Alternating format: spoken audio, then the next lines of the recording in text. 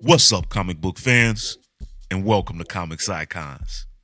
Now, JJ, what they call me, and today we got the second issue of Weapon X-Men. So the first issue of this series was a smash hit that gave us the return of Onslaught, and this issue continues to build on the success of the first one. And if you guys missed that first video or you need to catch back up, then I place a card to the Weapon X-Men playlist at the top of the screen right now, and I'll put a link at the end of the video as well.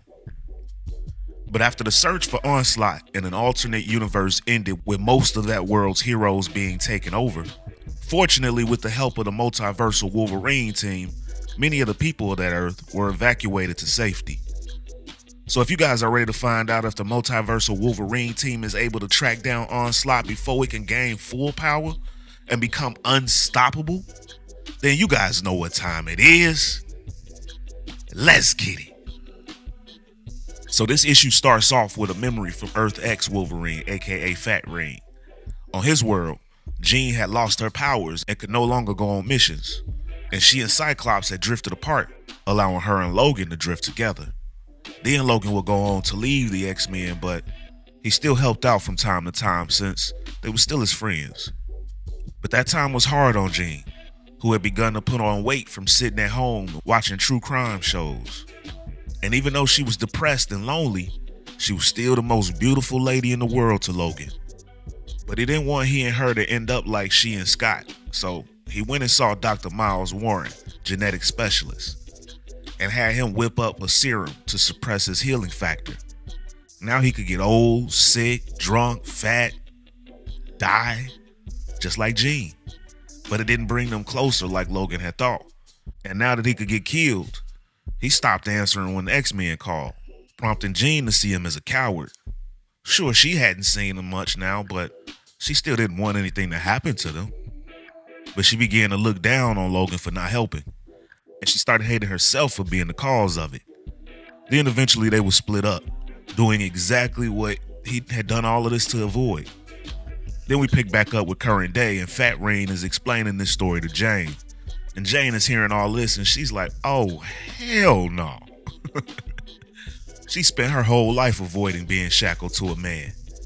And now she meets all these grown ass men who are supposed to be her, and they're all completely obsessed with the same lady. That's weak.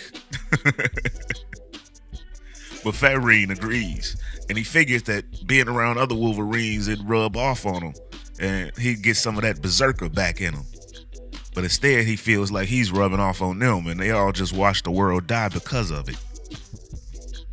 But then the Phoenix steps in. She didn't assemble this group because she thought that this would be an easy task. Onslaught fled to her home world, and they're gonna have to find and put an end to it. Then she goes on to address the group of Wolverines. She tells the old Ring that she understands that killing possessed versions of his friends opened up old wounds, but getting more friends killed won't help. Then she says that Weapon X, from the Age of Apocalypse, is field leader. A few billion dead doesn't turn him into a weepy goth. Then, of course, she yells at Zombie, because how the hell is he eating right now? She gave him ambient cosmic energy to survive off of, but he brought him back an arm from the last world. Nobody they know, but hey, there's eating to survive, and there's eating for appreciation. Then she asks Jane if she's okay, since she doesn't get much of this type of stuff in 1909. But Jane's good. She once had to clear a whole town of Shumagorath's kids. That was way dirtier work than this, she says. Then Phoenix looks at Earth X Wolverine, and it's just like, you just try to keep up. But now it's off to another reality. And we then transition over to Earth 80,777. The Phoenix's home Earth. And at the Avengers mansion, this Earth's Captain America, Danielle Cage, has been scanning for Onslaught, but to no avail so far. But Phoenix can feel its presence. It's being smart though, she says. Instead of hiding from her, it's scattering its mental signature planet-wide, making it hard to pin down. She knows though that on other Earths, Onslaught's been drawn to its source personalities. And since Phoenix wasn't available, since, she was off-world with the other Wolverines and Magneto had died 2 years ago, that only leaves one likely target. And Danny Cage asks Phoenix if she thinks it'll be awkward. But Jean responds that they've been married for 25 years now, and we're all adults. No reason it'll be awkward. And then we pick up at the Summers Pryor estate in upstate New York. And of course, Zombie is the first one to point out that this is actually awkward. But Scott and Madeline come out and they greet Jean and her team. And Jean apologizes for showing up on such short notice, but Scott is thrilled to see her. They hadn't had much action there since Jean took down the last of Sinister's clones.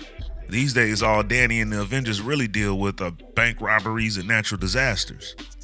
Then Jean asks about the kids, and Madeline tells her that they're all there. They're having an engagement party right now, and their son Nathaniel is marrying Logan and Mariko's daughter, Amiko. And then walk up, that hurts Logan, along with Mariko and their kids. And he's like, yeah, I'm gonna pretend I don't see the knockoff versions of me over there. And all the other Wolverines are amazed to see a version of them with a family, with the exception of Jane, who couldn't care less. And the kids are interested in the zombie version of their dad.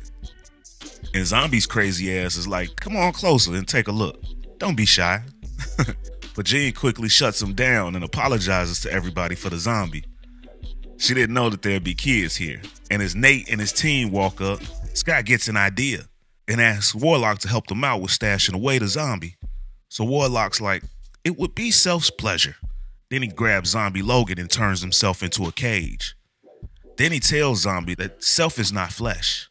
If you bite Self, we will see what is stronger, your biological zombie virus or Self's techno-organic virus, which transforms flesh and blood into living machinery. And even though Zombie's mad about being caged in, he don't want no parts of the techno-organic virus, and he's like, I'm cool. Today's about the happy couple anyway. But off to the side, Scott lets Jean know that he hadn't seen anything unusual around there. And they'd have noticed between Nate's psychic powers and Magic, the Sorcerer Supreme. But Magic suggests that maybe she and Phoenix could combine their abilities to locate Onslaught, to which Phoenix accepts. And when they combine their powers, this helps them trace Onslaught's energy back to the Savage Land. So Magic and Phoenix teleport themselves and the Wolverines there to the Savage Land. And when they get there, Magic uses the Eye of Agamotto to lead the way. And then at a cave in the distance, Phoenix spots Onslaught. This cave holds the alien machinery that sustains the Savage Land's climate. So she suspects Onslaught will repurpose the machines into weapons. So she shields the group from its mental scans, but she won't be able to do it for long. And Magic responds that they need to strike quickly then. So she calls on the flames of the fall team, but Phoenix holds her back. She noticed that Onslaught hadn't moved or changed positions at all. And she determines that this is just a decoy, a being of pure thought, a consciousness. Its body is just a construct. But Magic sees this as arrogance to presume to trick the Sorcerer Supreme. And every body has a link to its consciousness. So she goes in to try and link with this decoy, and Phoenix tries to stop her. But Magic is hit with this construct's defenses. And if she's dead, Zombie calls dibs on the legs. But according to Phoenix, Magic has suffered severe psychic trauma, and they don't have time to wait for her to recover. Onslaught played them. He was afraid of Magic and set a trap, and they walked right into it. Phoenix tells the team, though, that she was able to catch a flash of Magic's mind before it shut down, a general location. But Jane stops her like, hang on. You didn't join us on the last world because of the risk of Onslaught stealing your Phoenix Force without the sorceress. But Phoenix responds to her that this is her home. She's not gonna abandon it. And for all its tricks, Onslaught is predictable. They were right the first time, she says. Onslaught did go somewhere familiar. And then we pick up with the engagement party for Cable and Amiko. And Phoenix and her team come flying in yelling, get your hands off of him, Onslaught. So the Phoenix then straight up just left Magic behind, y'all. I know y'all see that. Like, she could have teleported her back. Damn shame. But she comes in and she pulls Madeline Pryor away from Nathan. And when he asks, what's going on, Aunt Jean? She tells him that Onslaught is hiding inside of his mother. She should have guessed it. They are genetically identical, of course. But Madeline pleads her case that this is insane. And there Logan agrees. He doesn't sense anything. and he thinks that Jean should calm down and take a breath. But Jean tells him of course he wouldn't see it. Onslaught is as powerful a psychic as she is. It was blocking its presence, but now that she knows, she can pinpoint. But wait, she says. Oh no. Oh yes, says Nathan, who reveals himself to be Onslaught. And now he's got his hands on Phoenix and tells her that on his world, he only pretended to be the Phoenix. Now by threatening your home, making you careless, I've tricked you into delivering the greatest power in the universe into my hands. And then Stubby-Reen and Old-Reen dive at Cable to break his connection to Jean, but they're blasted away by Nathan's father, Scott. And then Scott's kicked in the back by Jane for stopping them from saving the day and calls him an idiot. Do you want Onslaught to kill us all? She asks. But then she's taken down by Warlock for hurting Cyclops. But there are too many anomalies right now, which makes Warlock very confused. And Zombie thinks that even though everyone's always saying that all he ever thinks about is eating, this time it just solves so many problems. And he goes in for the bite on Cable, but he's met by a set of claws owned by this Earth's Logan. Not this one, he says to Zombie. But Stubby chimes in that this kid's as good as dead. It's him or everyone else. And Old-Reen agrees with that statement. But this Logan knows for damn sure none of these guys are laying a hand on his son-in-law. They'll handle this. But the fat one has seen enough. And Earth X Wolverine pops his claws and he slices the arm of Nathan off and away from the Phoenix, breaking the connection. And now the fighting is stopped and Nathan's parents run to their son's aid. And Madeline screams for Jean to heal him, but he's too weak, and all she can do is close the wound. And a now very upset Madeline begs for someone to help her son. Warlock has an idea. Perhaps Self can help, he chimes in. But Madeline is skeptical about his help, and she's like, help how? By turning him into a techno-organic zombie? That's worse. But Warlock jumps in and tells Madeline that Self's friend Nathan's power can hold back the techno-organic virus. But Self must act now, before the life spark of Nathan fades forever, and then he goes to work. Meanwhile, Jane checks on Fat Reen, because he's been stabbed by Mariko after he'd cut off Nathan's arm. But he tells Jane that he'll be okay. The Fat worked in his favor for once. And contrary to what people think, he does have some healing factor left. So just worry about the kid. As then Nathan comes to, and he screams from the pain of the techno-organic virus in his new arm. And Jean apologizes to him because unfortunately it will always hurt. But at least his powers will make it bearable. And she offers to teach him, but Madeline snaps at her that she's done enough. And she wants Jean to leave and never come back. And this time Scott is forced to agree.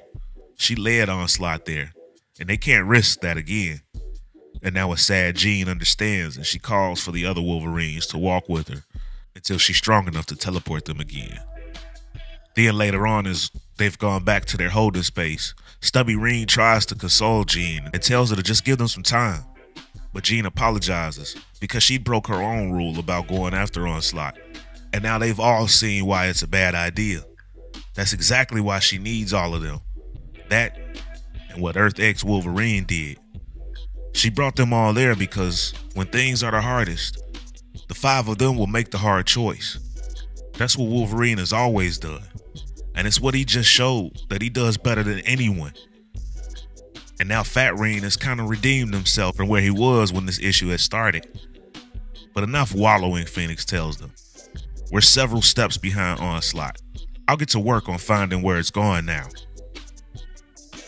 And then we pick up with Onslaught on another universe, and it's finally had enough. No more hiding. No more scheming. No more incremental steps, it says. I have power enough. It's time I use it. The half of me that was Magneto dreamed of mutant rule. The half of me that was Jean Grey feared death after seeing it so young and fought it all her life. This world will be the realization of both dreams. It is here, on this earth, that I shall make mutants immortal. And that, ladies and gentlemen, is the end of the issue. Man, y'all, Onslaught is hell, huh? And I guess no matter what, Cable is always meant to get that techno-organic virus. Yikes. But what did you guys think of this issue? And how you liking this series so far? I think it's pretty cool myself, and I can't wait to see how it all ends. Onslaught is such a great character in the X-Men universe, and I hope it gets his just dues as a villain.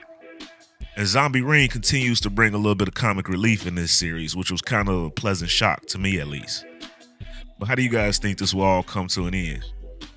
And as always, if you guys enjoyed this video and this channel, and you'd like to support the channel, then you can do so by joining the Iconic Fan Club channel membership. And there'll be a link in the description to join. But with your membership, you'll gain access to weekly interactive live streams with yours truly, where we could talk about everything that's been going down in these issues, as well as ones that you'd like for me to go over in the future and other comic book news. But you guys will get loyalty badges, member shoutouts, and more in these videos, or you can donate to the channel with a super thanks. And if you're not able to do that, then you can also help by dropping a like, share, and subscribing to Comics Icons for more icons in the comic book world. But ladies and gentlemen, it's about that time. I'm out. Peace.